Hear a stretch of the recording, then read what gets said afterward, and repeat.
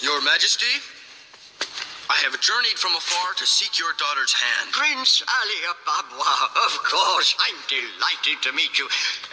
This is my royal vizier, Jafar. He's delighted too.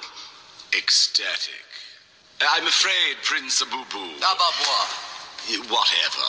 You cannot just parade in here uninvited and expect By Allah, this is quite a remarkable device. Oh, I don't suppose I might... Why, certainly, Your Majesty. Allow me. Sire, I must advise against this. Oh, but not Jafar. Learn to have a little fun. Whoa, look out, here I come. Just where did you say you were from? Much farther than you've traveled, I'm sure. Try me. Watch it, the dumb dog.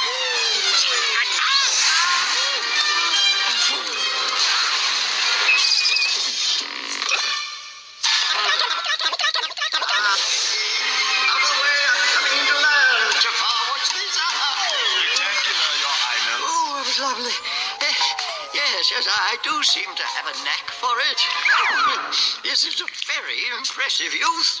And a prince, besides. If we're lucky, you won't have to marry Jasmine after all. I don't trust him, sire. Nonsense. One thing I pride myself on, Jafar, I'm an excellent judge of character. Oh, excellent judge, yeah, sure. Not. Jasmine will like this one. And I'm pretty sure I'll like Princess Jasmine. Your Highness, no. I must intercede on Jasmine's behalf. This boy is no different from the others. What makes him is worthy of the princess? Your Majesty, I am Prince Ali Ababwa. Just let her meet me. I will win your daughter. How dare you? All of you, standing around deciding my future? I am not a prize to be won.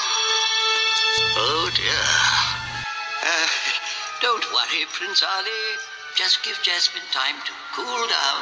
And I think it's time to say goodbye to Prince Abubu.